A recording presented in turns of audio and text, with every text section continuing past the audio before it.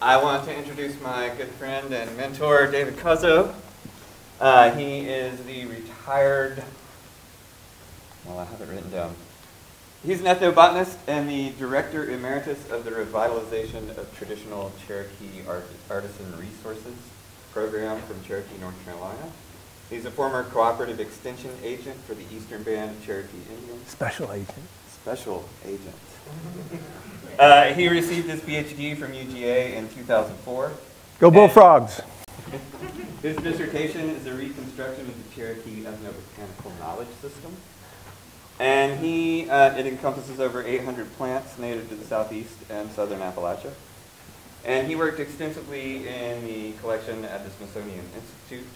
He has also worked to make Native people working on the front lines of conservation visible and to expand public knowledge about Native plants and indigenous knowledge. So please welcome David Cozzo. Thank you. I didn't know I did all that. Y'all hear me all right? Okay. I'm going to talk to you today about Rivercane.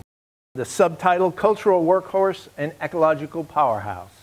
That sounds like a pretty dramatic title, and you may say, why so dramatic? I'm glad you asked, and I'm about to tell you why. So, the star of the show today is Rivercane, Arundinaria gigantea. I came to be very interested in Rivercane through the project. It was my first and only job out of graduate school, and I ran the revitalization of traditional Cherokee artisan resources.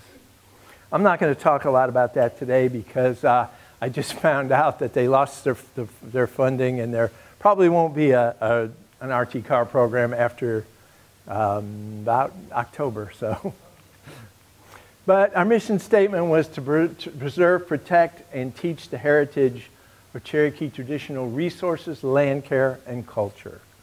So this was a wonderful thing. Coming out of UGA from the anthropology department, as somebody who specialized in Cherokee ethnobotany, I got the only job I was qualified for, and I got it, and it was great.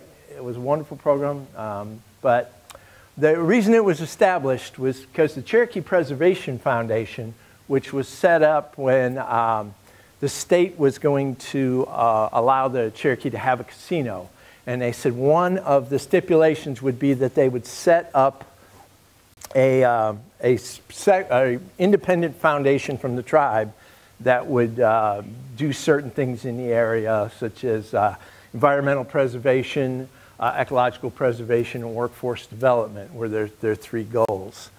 But they started doing all these classes for cultural preservation and teaching the artists, and they realized that the natural resources that the artisans need were already strained. They were already hard to come across. And they wanted to make it an independent program because we needed to engage like research institutions. We gave grants out all throughout the region and other regional partners. So it was outside of their funding range. And so we started out at Western Carolina University and ended up moving to cooperative extension in Cherokee for the last 10 years. So this was our threefold strategy: ensure the availability of natural resources for Cherokee artisans, preservation of traditional cultural knowledge, and the preservation of culturally significant plants. And we dealt with a lot of the basket materials and dye plants. We did some things with finding clay resources, but the potters would rather go buy clay than dig it, and I don't blame them one bit. And we looked for sources of like soapstone and wood for the carvers. But our basket materials, there were 4 primary basket materials that are used to make a Cherokee basket: rivercane, white oak, honeysuckle, and maple. When I give this talk to conservation groups throughout the region, there's always a hand go up on honeysuckle. That's an exotic invasive species. For the purpose of environmental preservation, it is. For the purpose of Cherokee basketry, it's an artisan resource. But the star of today's show is Rivercane, Arundinaria gigantea. So what is Rivercane? I'm glad you asked. It's a curious group. Arundinaria gigantea is the largest species of Arundinaria, which is our only native North American genus of bamboo. So the Arundinaria genus is the only one native to North America. Historically, it was said it reached as much as 40 feet high. Some accounts said it was as big as a man's thigh. But I think in the 1700s, men's thighs were much smaller than they are today. The largest cane breaks occur on alluvial floodplains where it tolerates inundation but not prolonged submergence. No wet feet. This is not a wetlands plant. Some people, tend to try to put it in that group of wetlands plants. It is not in wetlands. It likes to be drained. Cane breaks were often rejuvenated by burning every 7 to 10 years. More frequent burning was considered detrimental. I think 7 to 10 years is a little. It takes 5 years for a newly transplanted culm of Rivercane to start sending out rhizomes. So, I think it would have been a little more, maybe 10 years at the least. Cane breaks once covered large areas of the southeastern United States, but it's estimated today that less than 2% of the original cover remains, and it's a critically endangered ecosystem. It's not an endangered plant. You'll see sprigs of it all along the rivers, but the ecosystem is considered endangered. The distribution of Rivercane, this is mostly a southeastern plant. Cane was once an essential material in the lives of southeastern Native Americans. Charles Hudson, who taught here for many years, and he was actually on my doctoral committee, he referred to Rivercane as the plastic of southeastern Indians. So it would have been an integral portion of their lives. We see a lot of these debris prints in the literature of southeastern Native Americans. Now, he was Dutch. He'd read descriptions, and he made all these prints without ever being in the New World. So everything he did was from description. So you look at his prints, and you see the gardens, and they're pretty close. You see the houses and the layouts, and they're pretty close. But one thing you don't see is Rivercane in any of his cuts. There would never have been a southeastern village without Rivercane close at hand, and you will see why in a little bit. This is from John Swanton, Indians of the southeastern United States in 1947. Cane supplied one of the most important of all raw materials.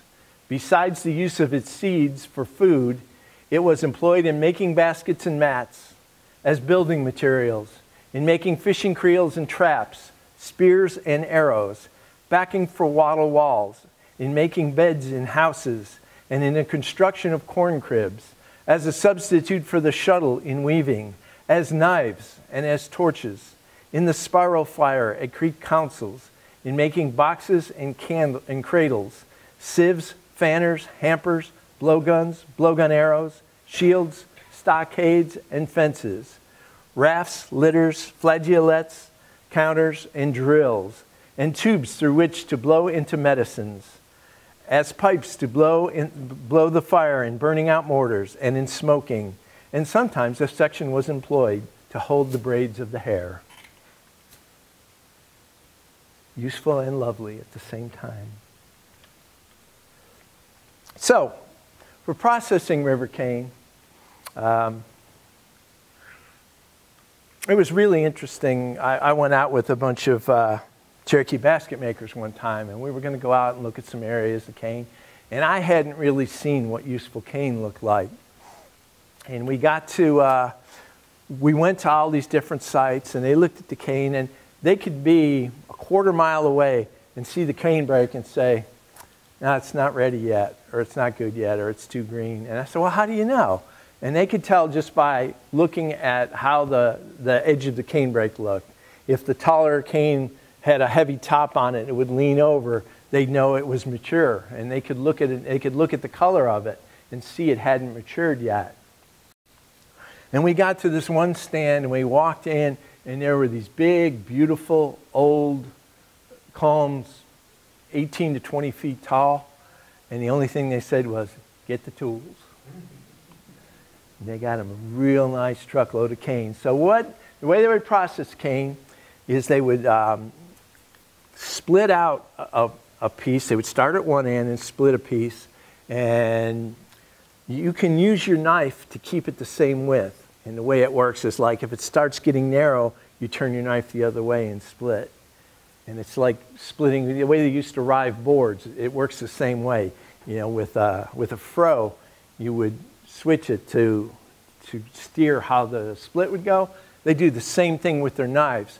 And I learned early on, well, a friend of mine was in the old IGA store there one day, and he was standing there looking at a case of case knives. He was looking at the display, and he said, this one really old Cherokee woman came up and she goes, get that one.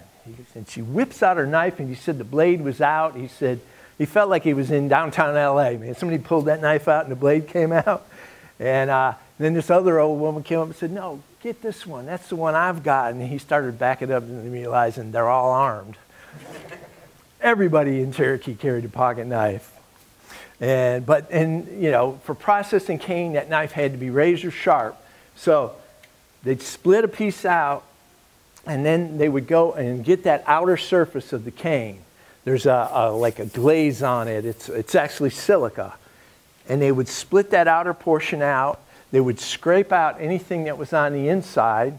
And you see that in the middle picture there. Scrape it out, and then they would dye it, roll it up, and dye use the different dyes on it, and weave it into the lovely baskets you see here. Now, one of the things we got to do, is cultural preservation was part of our program, is we actually funded Rivercane basketry back at the high school. There hadn't been any Rivercane basketry done at the high school since the 60s. And this was, I think, about 2008. And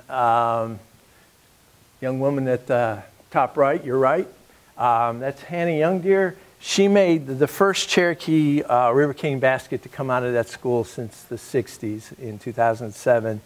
And the young fella down below made the first double weave basket that same year. So she got credit for the first in a long time, and he got credit for the double weave. He was a little slower.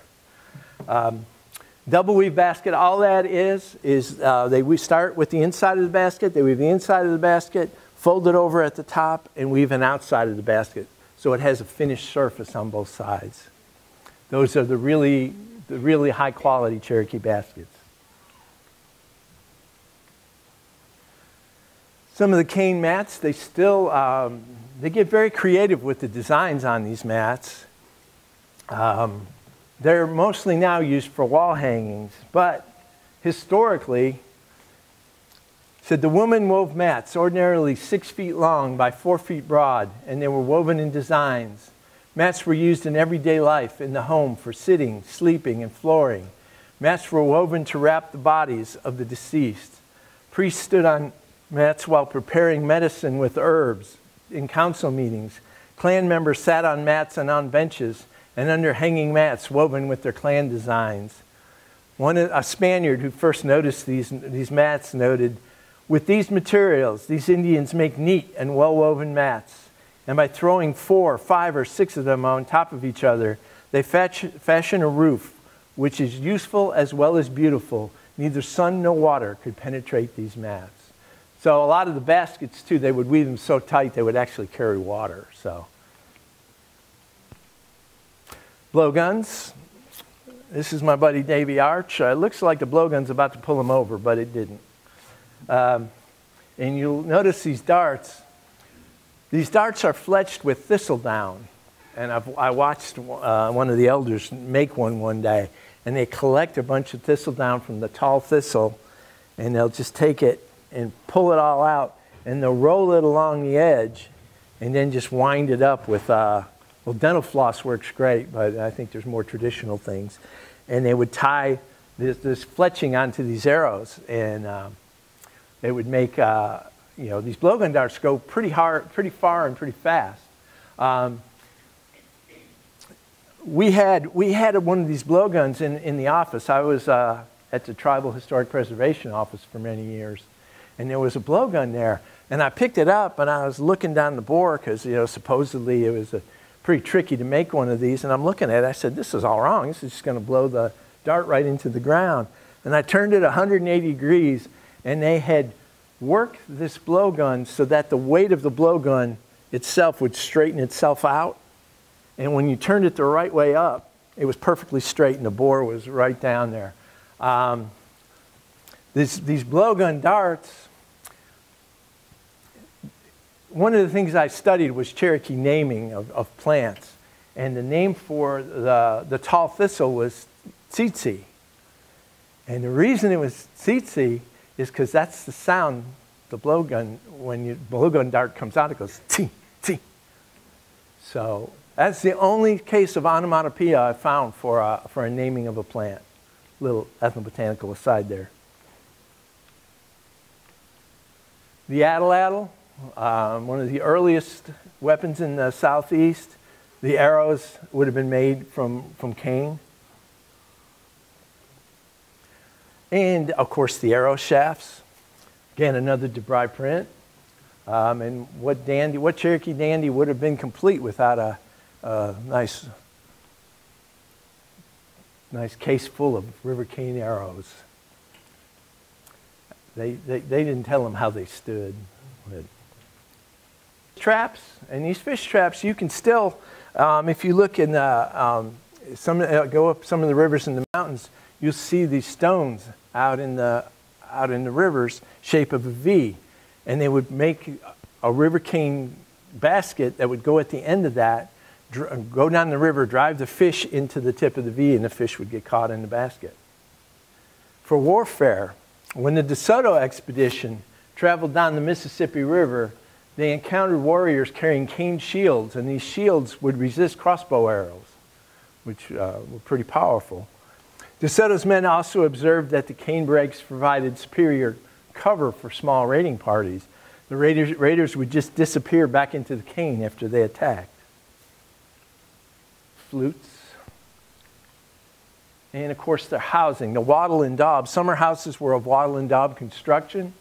Posts were set in the ground. A river cane would be woven in between the posts and in a sort of a basket style. And then mud or clay was used to plaster the walls. Also, cane benches were used to line the walls. I do want to point out that the backpack and water bottle are not traditional. They were added for scale. No, I didn't add them. I stole it off the internet. Now, food. When we think about Native America, we think, well, they ate corn. Corn was their grain, their primary grain. And it's true. And we think, well, they didn't have wheat, they didn't have oats, they didn't have any of these other grains. But Rivercane, you can see this, this small cane was about 3 feet tall, and you see the number of heads of grain that are on there. Well, you can imagine what a 15-foot comb of Rivercane would look like with hundreds and hundreds and hundreds of these heads of grain on them. Now, it wasn't like wheat, which was domesticated and doesn't disarticulate all at once. It kind of holds together. That was from years of selective breeding. With Rivercane, you could run your hand over one of these and it would rain down seeds. Now, I've only seen this once. I've only had one. You need 2 flowering events within close enough that it can actually pollinate. It doesn't like to pollinate itself. And a lot of Rivercane you'll see a lot of cane, but it's one plant. It's all clonal. It's all attached underground. So, for comparison, that's Rivercane seed at the top, rye, and oats. So Rivercane seed looks like actually a large rye seed. The grains are maybe twice as big. and they say about it, there is some evidence that the Indians, by burning the cane brakes, were able to make them bear more regularly than they do naturally. Young shoots of the cane were used much as asparagus is now, and that's from the beginnings of agriculture in America from Carrier. So yeah, I've met people who would go out to harvest cane. They take their kids with them, and the kids would be chewing on the little cane stalks, and they say, "Don't eat all the cane." But those seeds, actually, there were so many. When I went out to harvest, I had a bucket, and I would just take it and run my hand over. In 20 minutes, I filled out a bucket up with seed. I have taught wild foods class. I taught a wild foods class down at Western Carolina, and so I said, okay, I've read that you can eat Rivercane flour. You know, it's a good grain. So I got out, took my gloves, and it wasn't bred to lose its hull easily. So I spent hours and hours and hours and hours getting the hulls off of it, and then I ground it all up, and I decided I was going to make biscuits with it. Y'all have seen like those Martha White biscuits. They come and they look like they're going to float off your plate. Mine didn't look like that. Actually, the National Hockey League wanted my recipe because they were dense, but they were very tasty. This is a really nice taste. It tasted like graham crackers almost, like graham flour. So it had a wonderful flavor. I've heard of people making bread with it. I was not that ambitious. But because it doesn't flour and seed that often, I mean, there are people that have been following Rivercane for years who've never seen it flour and seed. And so you would have to really know how to manipulate it. You would have to know how to work it. But the amount of seed that came off of one plant, if you got a whole cane brake to flour at once, you would have gotten a lot of food material. And the neat thing about it is this started in, I want to say it started in April. You would see the plant, and the plants would start losing their greenness, and they would look almost purple. The anthocyanins would come out. And then you would know it was about to go to seed. I mean, I remember a big gathering out at the mother town in Cozzo, and I'm standing there with a couple of Cherokee fellows, and we're looking at the cane, and they looked at me and they said, "Dave, what'd you do to the cane?" Because it was starting to flower. So it will all die. It'll flower, and that whole area will die. I saw one area, I didn't catch it in flower, but I caught it right afterwards, and like 2 acres of cane and died. And it was one plant. But very good flavor. Observations from some of the early Euro-Americans about Rivercane. John Filson said in 1784 on Kentucky cane brakes, "Many so thick and tall that it is difficult to pass through them." Bartram, when he came through in the 1770s, said, "A cane brake in Florida rolled out to the horizon like the ocean and was alive with cattle, deer, and turkeys." Henry Hammond in the 1860s in North Carolina observed, "Vast brakes of cane, often stretching in unbroken lines of evergreens for hundreds of miles." Edmund Ruffin in 1859 on the prairie lands of Alabama, when the first settlements of Alabama were begun in 1817, nearly all of this broad space was covered by a thick undergrowth of cane. John Drayton in the upcountry of South Carolina, at the first settlement of this state, the valleys of the middle and upper country, then in the possession of Indians, encouraged plentiful growth of cane. And Benjamin Hawkins in the late 1700s, in his evaluation of the poor creek lands in Georgia, he was excited when he came to cane because cane indicated good rangeland and fertile soils. Estimates of cane growth at this time was so high as 10 million acres. Today, they estimate that 2% still exists, but I think that is a highly optimistic figure. It's probably well below 1%. And it's becoming scarcer and scarcer as we live and breathe. So, why did the cane brakes disappear? And a cane brake is a dense monotypic stand of arundinaria. Part of it was grazing. Cane is very sensitive to moderate grazing, and continuous grazing will cause its rapid decline.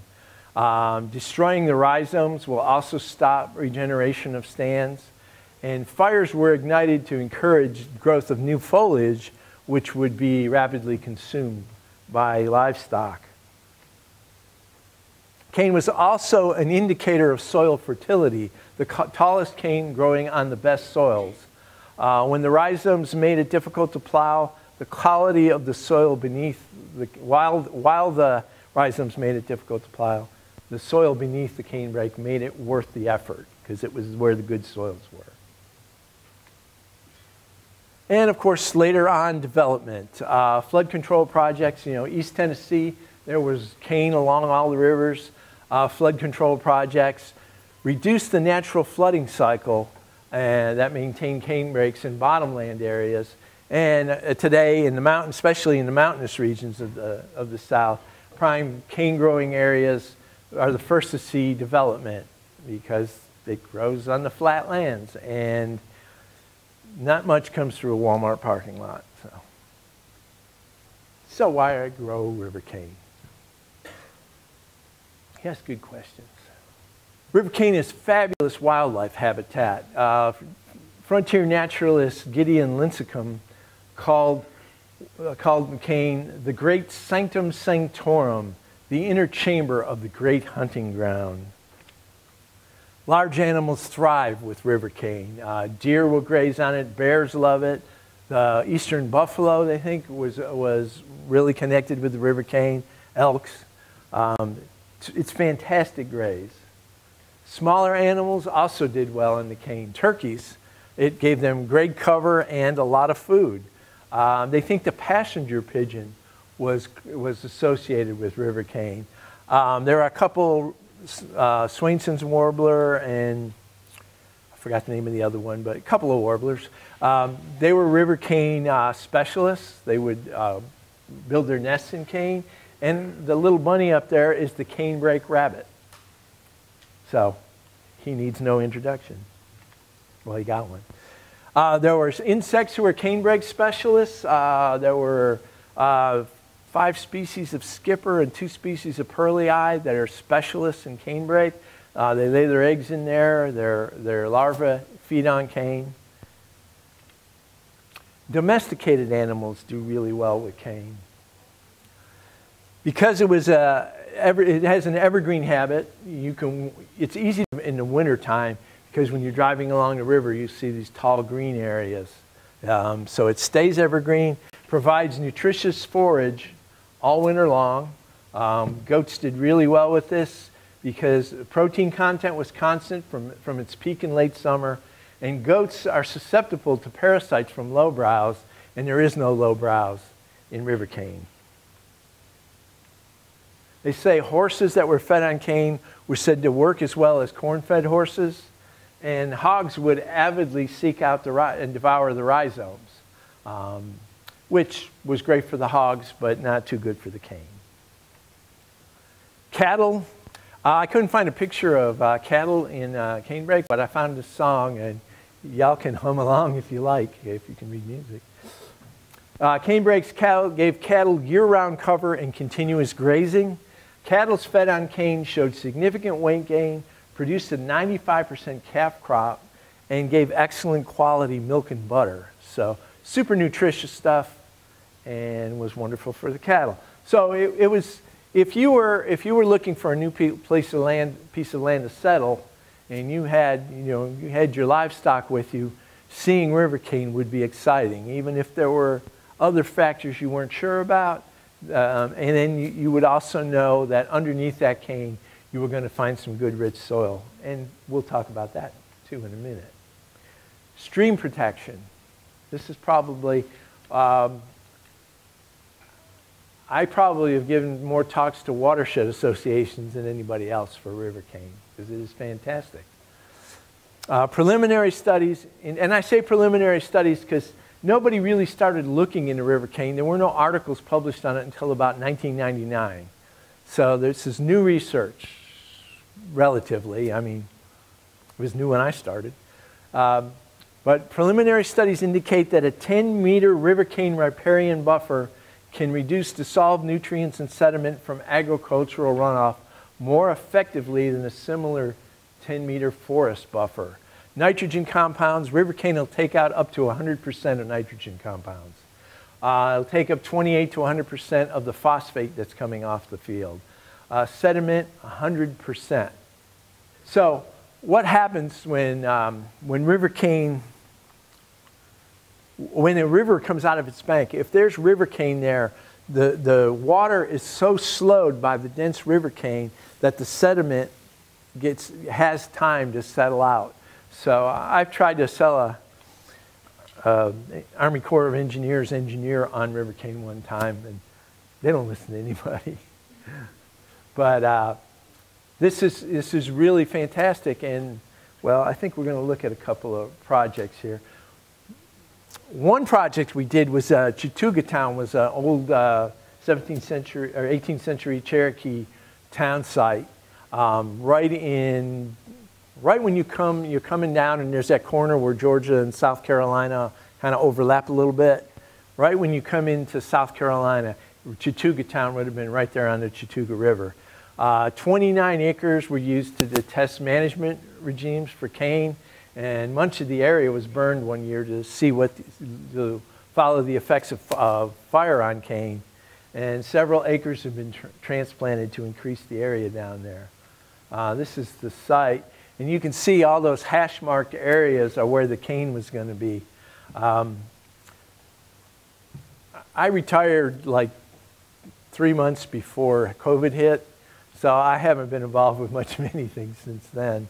And if I'd have waited 3 months and kept my job, I'd have got paid to stay home, but timing is everything.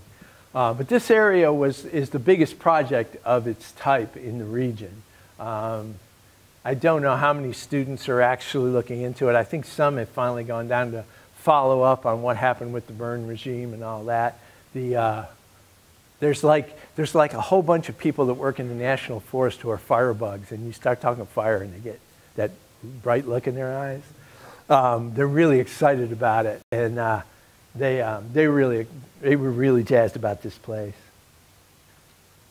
So Rivercane enhances stream bank stabilization, so it protects riparian areas in a flooding event, and the sediment trapped by water is slowed, and it creates natural levees for high water events.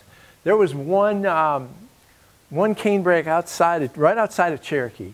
It was right off the highway, so nobody ever went back in there. And looking in there, and there was a 3-foot levee between the Tuckasegee River and the river bank, and where the cane had just allowed that sediment to build up and build up and build up. So what happens too is a lot of the good stuff in the water settles out, and you get good garden soils. So Rivercane stops that. There was a place when I started the project in 2004. I don't know if anybody remembers that year, but we had 2 hurricanes back to back. And there was a whole lot of flooding. I mean, the first night in my new house, I was driving out and I couldn't get there because the river had come up. But so the folks in Cherokee at the Extension Office told me that out at the Gadua site where the cane that I saw flower was, they said everywhere there was a patch of cane between the river and the field, nothing washed out. Any place there was a gap in the cane, there were huge washouts. And we did another project up in near Burnsville, and the fellow up there said, was talking to a farmer that had owned the land previously, and he said, we always, and here in the mountains, we always kept river cane around the fields where we could, just for that reason, because you were going to it was going to flood, and where there was river cane, you had less damage in your fields. Now, there's another type of cane that also grows in the mountains. River cane is Arundinaria gigantea, and hill cane is Arundinaria appalachiana. It was named in 2006. It's called, the Cherokee call it arrow cane. It's also called hill cane, and it's much smaller. And you'll see the difference. On your left is the hill cane. On the right is river cane, and you see the chamber is really big, and the arrow cane is almost solid. I've seen one really good patch of this, and it's at an old Cherokee mound site up in Cowie. And there's fields of it. It must be 3 acres of this cane. It gets about 4 feet tall, and it's almost solid. If you cut it, it's cane straight through. Supposedly it made a really nice dense arrow. Some people make their arrows out of river cane, but this hill cane is superior. Now, it was named in 2006, but you'll see that in 1820s and 30s, the Payne Buttrick papers, they wrote, "There is a kind of small cane growing in the mountains, heavy and hard of texture, called conni. And as arrows generally were made of this, they were also called by the same name.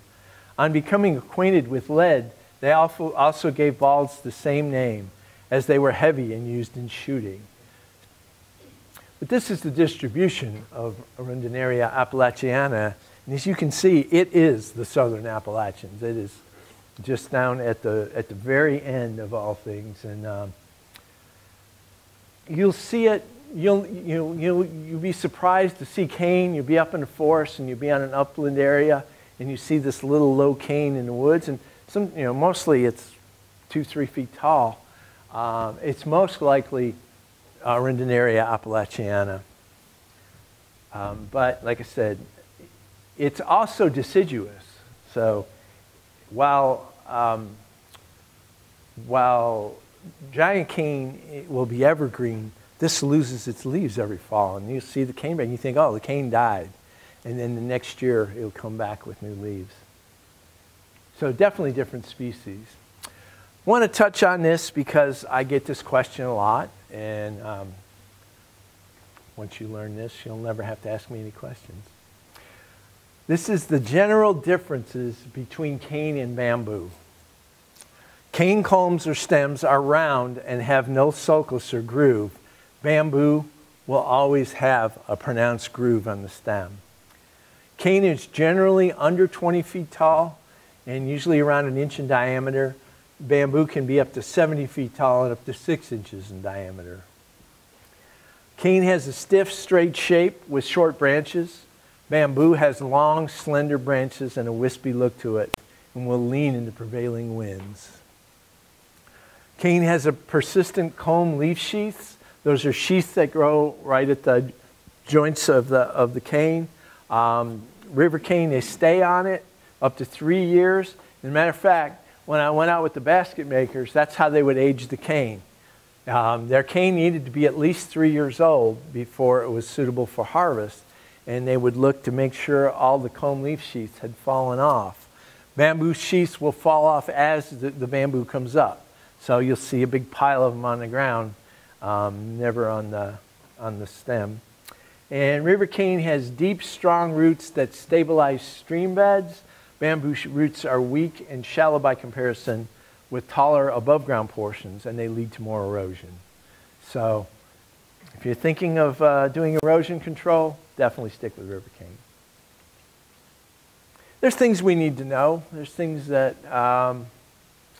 especially up around where we are. Where is the river cane in western North Carolina and the surrounding areas? A lot of it was mapped, but every now and then, we hear about a new place. You can't look everywhere.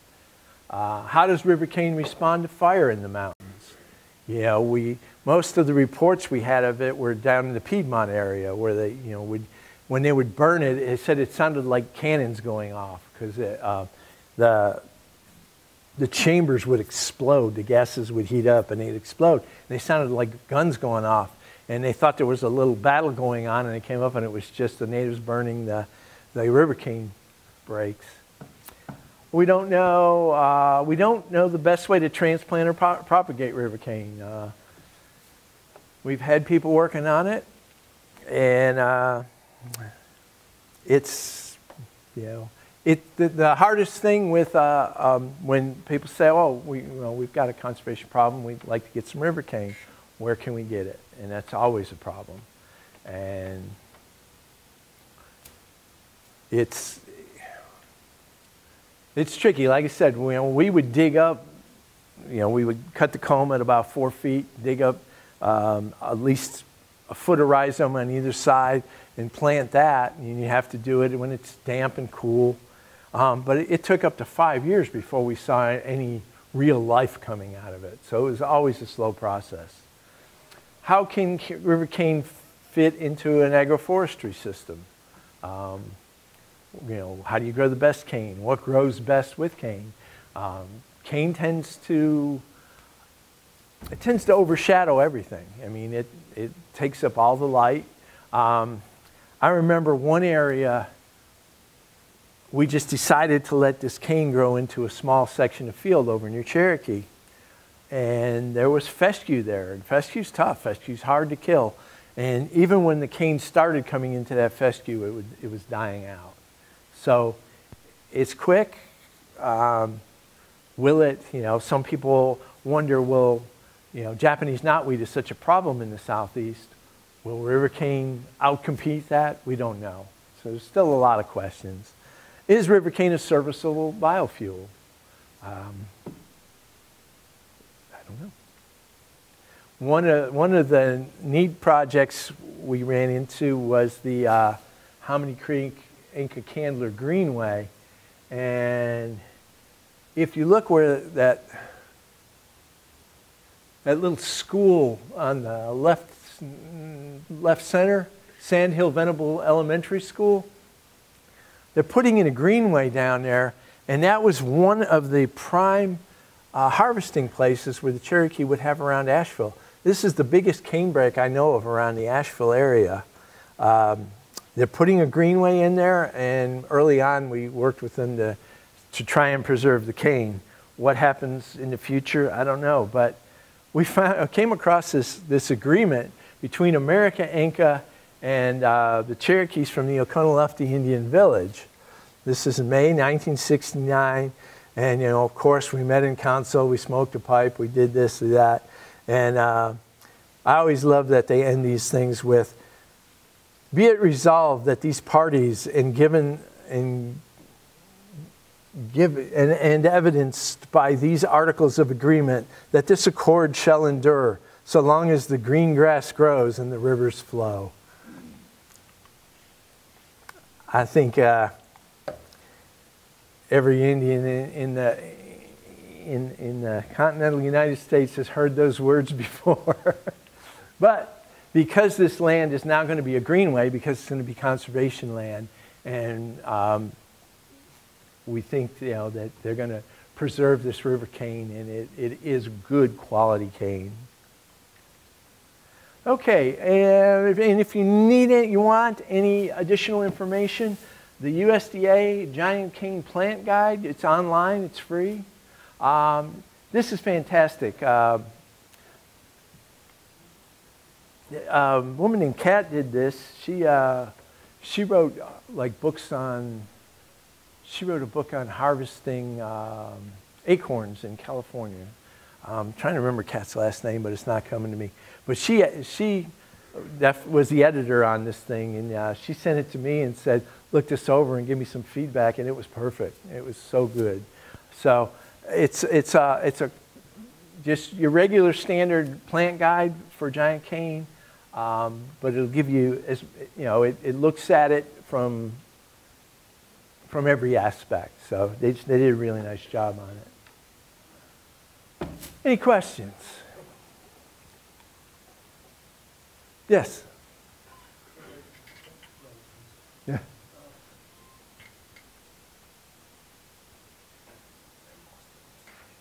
All right. Well, yeah, get it back. We got another one. Yes? So I have a question.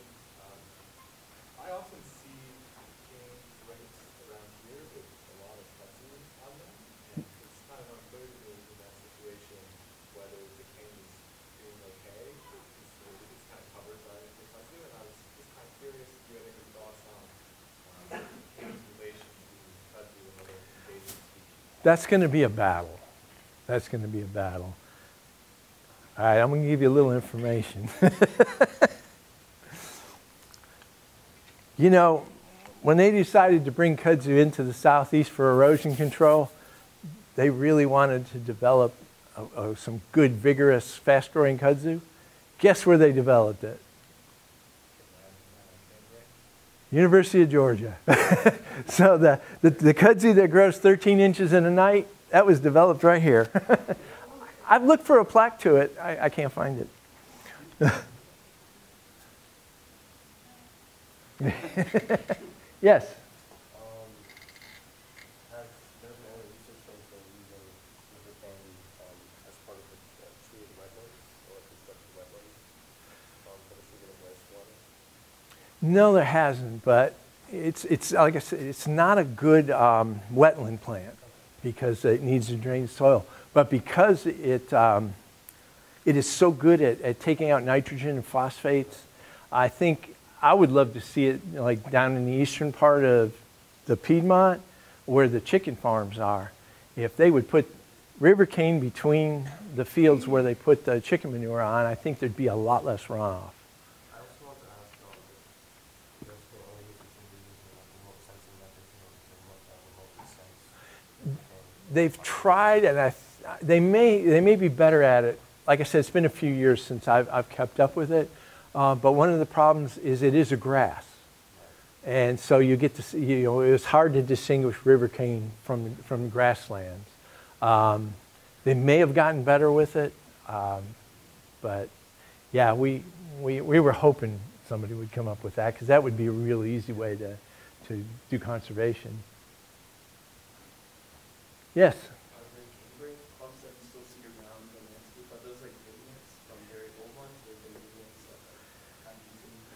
They're pretty much, the easiest way to do conservation of Rivercane is find it where it is and keep it where it is, because that's where it chose to grow.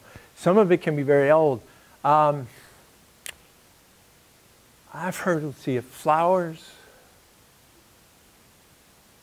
I want to say like every 25 to 50 years. So, you know, you can be looking at some cane that's been there for a long time, and sometimes you'll have like 2 clones, and one will flower and one won't, and then the one that didn't flower will just move into that area. Now, I have seen it when it went to seed, and I got there too late to collect seed, but there was a layer of seeds on the ground like that thick, and they were all sprouting. So you get, it was almost like turf. It was so thick. Yeah, did that answer your question?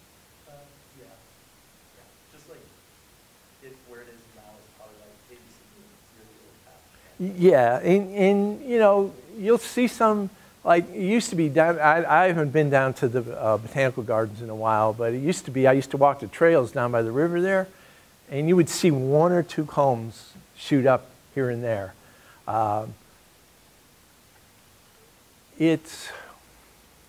It'll grow right up to like a walnut tree, so it's real hardy. It'll take over. It can shade out anything underneath it, but it does well under trees too. It's just, you know, a balance between, it's still going to need some light. If I was looking for it, I go around in the winter when the leaves are off the trees, and when you're driving along the river, it's the best time to see it. One thing that it doesn't outcompete is privet. And I remember driving through Alabama, going to Mississippi, and looking along the rivers and looking for cane, and all I saw was privet along there. So privet is a problem in the battle. I've seen it coexisting with kudzu, but you know, it's going to, I don't know who's going to win that war. Yes?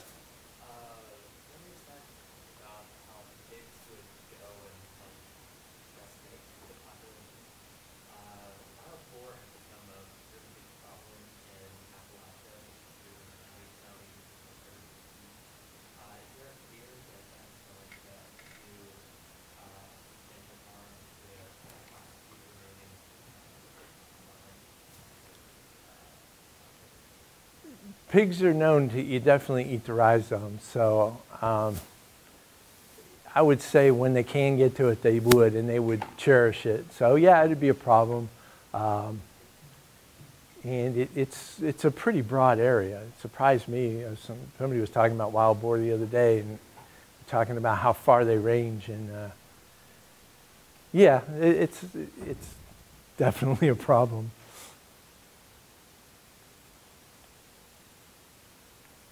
Anything else? Yes? Thanks, Dr. Cozzo, for coming, and thanks for all you've done for this important plant. I'm sorry to hear about what you said regarding funding of RCSAR, and I wonder if there's any opportunity to work with Rivercane Restoration Alliance. It's a group that's formed, initially it was formed by the Army Corps of Engineers. Thankfully now it's housed by the Alabama Water Institute. Mike Federoff is the director right now. He's really encouraging. They've been in existence for 3 years, and they posted some webinars and things. I'm really pleased to see it form as kind of a common room. Just like Rivercane's fragmented, so are the cane reduces. You've got your birders, and historians, Yes. watershed folks, and cane nerds, and basket makers. So maybe I think they've got a broad audience and network forming. Maybe there's opportunities to engage or receive funding or something through that group. Yeah. Well, when I started doing this, not many people were talking about Rivercane, and I considered myself a Rivercane evangelist. And this is a prime example. Charles just took off and ran with it. He came to a talk I gave. That was one of the first ones. It was one of your first classes. And he came and he heard the word on Rivercane. So go forward and spread the word, people. It's a great plant. As you can see, it's had so many uses, and you know, we know what bamboo is in Asian countries. You know how important it is in Asian countries. This is our bamboo. This is home. All right, thank you much.